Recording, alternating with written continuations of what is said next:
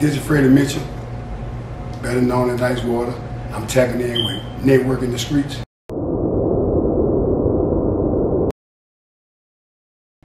So let's fast forward. We're gonna talk about the first time you actually, got incarcerated and went into prison, like when you was old enough to be trying this in the dope. Can we talk about that? Like, what were you charged for, and where did they send you? Okay, I was charged. I got a possession of controlled substance, and I was 16. I got juvenile probation. Soon I got off that, I got a drug case on West Street. From there, I got another drug case on Hardy. I went out from there to prison. And when before I was on dope probation, they had this thing back then called the Skid Scrape program, where they round us kids up and take us off to prison on a bus. And on that bus, when we get to prison, they put us in the field, show us how they work and this and that. So I was among the like 12, 14 kids they took off on probation. Right here, I should report right there on Market right there. Probably from 5th Level Club. It should be, that was the probation place. I was on probation right there. So I went off in the van, and they took us on Clemens Unit to this Skid Scrape program and put us in the field. They had us all working. And man, working at ag and all that, I see the boy never worked, and I ain't been in no field, none of that type of stuff. I wasn't with all that. So I like threw the ag and told him I wasn't doing that shit no more. So one of the dudes named G-Man, that had been incarcerated a long time, who they have all in your face, try to scare you and stop from doing wrong and ended up in prison, jumped up in my face about this and that and what he'll do, and they take people like me shoes down there. I'm like, you don't take a motherfucking thing from me. So boom, I was trying to fight the dudes and people, so they ended up bringing us back in, but shit, about 6 months later, I was on that same unit. I ended up coming to prison because I turned 18 and caught a drug case and went to that same unit. And what year was that? 88. 88? Yes. And what was your first day like in that unit? Well, when I pulled up on the unit, because Central was like a unit was laid back with dorms. And it was like, it really wasn't nothing rowdy, like what I was used to, because I came from the county, like on the 10th floor. That's like harder than most of the units I had been on. So I was looking for some ticket, like they say what you hear, come jam you up trying to take this, trying to hold you or whatever, and it wasn't that. So I got with a friend of mine or two, and I was like, man, this ain't what's up. All these dorms and old niggas, man, I ain't with this, man. We got to come over something to get you Beto, Ferguson, where it's jumping, where youngsters at, where it's raw at. So me and my partner named Willie Bennett, we created a racial ride. It started a racial ride. And how did that come into play? Well, we got together, me, him, and some more guys, talked about this back then. He already was in tune with a racial guy, white guy on the unit, on his dorm. So we plotted when we go to Riot, we're gonna get him. And that's what happened. We kicked off a ride and ended up having a whole ride, and had a warden named Warden Jenkins. I never forget. He was beating us with blackjacks and all. They was shooting so much gas on us, man, and stuff like tripped me out, because I wasn't into all that. Yeah. So I ended up in ship, locked up and shipped to Ferguson Unit. And Ferguson Unit, as the fans all know, that's one of the most searched prisons on YouTube, because we had people that's going viral talk about Ferguson Unit. So you in the Ferguson Unit in '88? Yes, sir. You got shipped to Ferguson. So did you already hear about stories from Ferguson when you was yes, sir. Yes. And was that gladiator school? That's what people saying. Yes. What was your first day like in Ferguson? Man, the first day I got to Ferguson, believe me or not, I had on some of these same shoes I got on right now called Troops. When I got to Ferguson, you knew you got, back then this day, you got tags, you got your number on that orange tag, white belts and all this, you got your property in your bag, in your mattress. So they put me in the day room. I was on M block. They put me in the day room. So while I'm sitting in the day room waiting on them to roll the doors, open the doors, this a guy approached me. Never forget his name, Reggie Williams.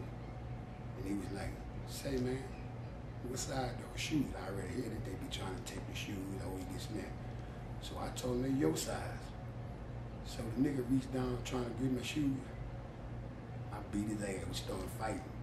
So I whooped his ass. So I guess he was the guy that was like kind of known on the unit, and and had rep. So the guys, while they was waiting to roll in and out, they hauling down the run. Howard. Because Howard is from Houston. They knew I was from Houston. So they calling the dude that's recognized, that's respected on the wing and in the unit. They calling him Howard. But not knowing this is my partner, they calling. So Howard. So, man, this nigga just whooped shit out ready trying to take his shoes or whatever, woo. So, boom, after that, they rolling the doors. Howard lived on one row, I was going on two rows because I was a new boo. So, Howard come out on the end. So when he come to the day room and he see me, he's Freddie Mitchell. Man, what's up? I'm like, what's up, man?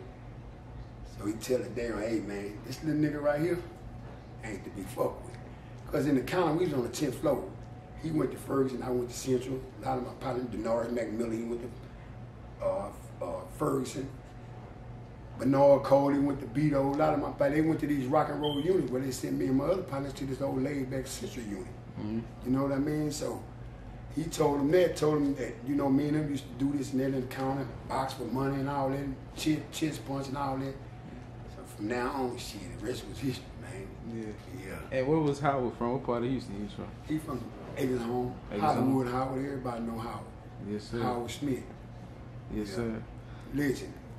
So in Ferguson, was there already gangs like in Ferguson? Like was there Bloods, Crips, Muslims, like Aryans, Mexican gangs in that time you went there? No, it wasn't no Bloods or Crips. Very maybe one or two of each or whatever. That didn't even really exist.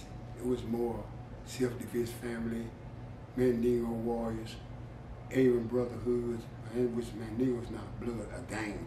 You had Aryan brotherhood, you had the white gang, you had a lot of Mexican gangs, TS, Mexican mafia. You see what I'm saying? Things of that nature. Was the Muslim prison strong in there? The Muslim what? Was the Muslim prison strong in the unit? Or it wasn't? At the time, it really wasn't like that because it really wasn't hardly a lot of them, you know, but they was prison, you know what I mean? They was good people, they was for what's right, you know what I mean? Yeah. And another question, was it more so of a territory thing? Was it like Houston versus like Dallas and Fort Worth or Beaumont? That was bad. That was at an all-time high. Houston and Dallas, that's the number one thing back then, was in prison. Fights, war, just all the time. You know what I mean? Man, from the fight when I whooped this dude named Reggie, so was a guy there, he real known out of Dallas named Cedric Rose. Everybody know about this, that knows. You got people like Mark Polite out of Fort Worth, he can detest and that's another person I was gonna bring up here. He can detest this story or whatever. So at the time, when Howard was telling them I can fight and I used to do that, this guy said the road, he's original boxer. He was Golden Gloves. He had won in the Golden Gloves or whatever. Where I went, boxing went to the Golden Gloves and lost. Smaller dude, I forgot to tell you about that, but this is a long story. Anyway, the next day we went to work in the fields, he didn't like me because of what he's hearing and I just whooped the dude. And our new boots, they always trying. That's new boots, people that's first come on the unit.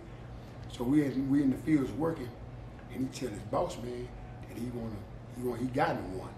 And I went up to the terms that he got one and he wanna look at me and this and that. So Howard, my homeboy behind me was working, we was in the same squad and he was schooling. He was like, Freddie, this nigga finna call you out. I'm like, what's that nigga? He like, wanna fight you. I'm like, oh, he already knew I was down for all that. That's what I love to do. So I'm like, okay, I'm down. So at the water break, we work every hour. At every hour, they give you a water break. At the water break, I'm getting water. The nigga like, man, come on out here. Cedric Rose. Man, me and that nigga fought. I got the best of him. So when we came in from the fields, we eating. He beat for me in the chow hall. We fighting again. We get back on the wing. We fought again. From then on, Icewater was known throughout the system. Man, so where did you get Icewater from? Actually, like, that name came from a good friend of mine I grew up with by the name of Larry Geo White.